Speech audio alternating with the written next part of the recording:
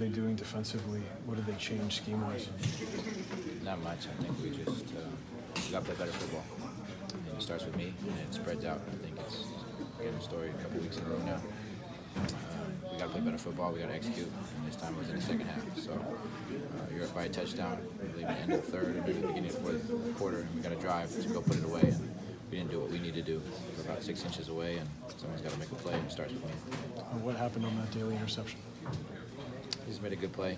I got to move on in my progression. 6 inches again, 6 inches across the board. I think it happened in the first half, happened in the second half. We're that close. This team deserves better, and they'll get better. We know that this team is a different team from last year, but there are leaders on this team that are part of that Grey Cup winning squad. What do the leaders kind of have to do to lead into that game next week? There's nothing more that the men in this locker room can do. This team works harder, and is more together, and is a family. And there's nothing more that they can do. They've been leading the way, and they deserve better, and we'll get it.